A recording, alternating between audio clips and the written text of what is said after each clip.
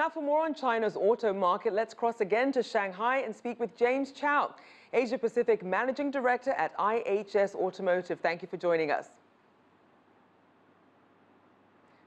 Now, China has the widest selection of car brands and models in the world. Which car makers are doing the best in this very competitive market, and why?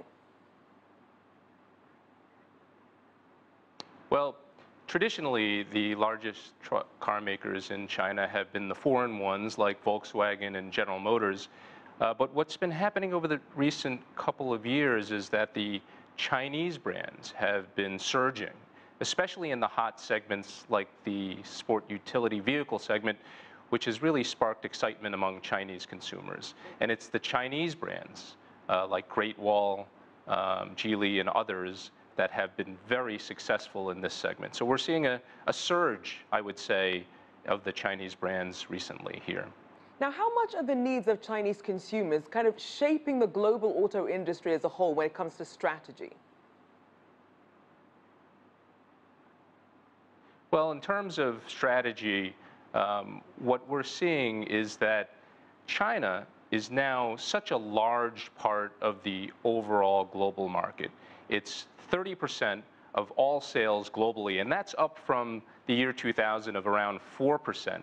So a huge increase. So what does this mean? It means that the strategies of global automakers are driven by the China market.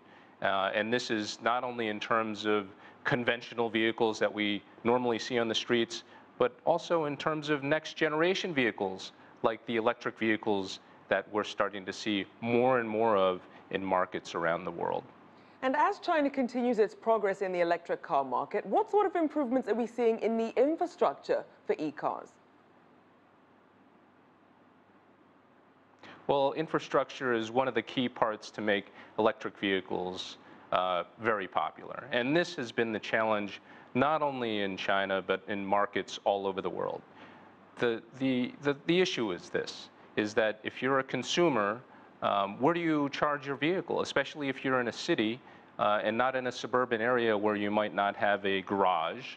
So how do you charge? So this is a critical issue that certainly the Chinese government is working on with automakers and infrastructure providers, but it's safe to say that at this point, we're not there yet. So given that, can we expect new energy car sales to continue to rise, or do you see them perhaps falling? Well, that's an interesting point. And earlier this year, in January and February of this year, the government had reduced some of the subsidies available to consumers for electric vehicles. And we saw 50% declines year over year in new energy vehicle sales. And what does that tell us? It tells us that these sales are driven by the incentives that the central government and local governments give to consumers, which can add up to about 100,000 renminbi, which is $15,000 roughly US dollars. So it's really driven by incentives. And the bad news is that those incentives are going to be phased out over the next few years. So we'll see what the effect of that is on the market. Now, when people think electric cars, obviously they also think of Tesla. How is Tesla doing in China? And what about these plans that we're hearing for a factory there? Well, Tesla, like other electric vehicle automakers, has enjoyed some of the incentives in terms of subsidies. And the one that they do enjoy, certainly here in China, is the free license plate. So typically, to get a license plate in Shanghai takes an auction process.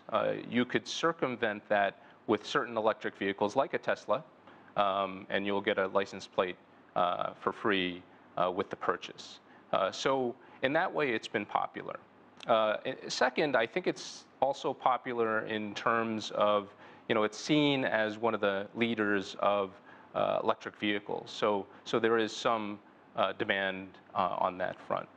That said, the Hong Kong example is very important.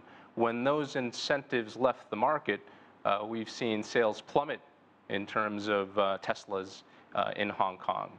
So at the end of the day, the incentives play a huge part in the electric vehicle market in China.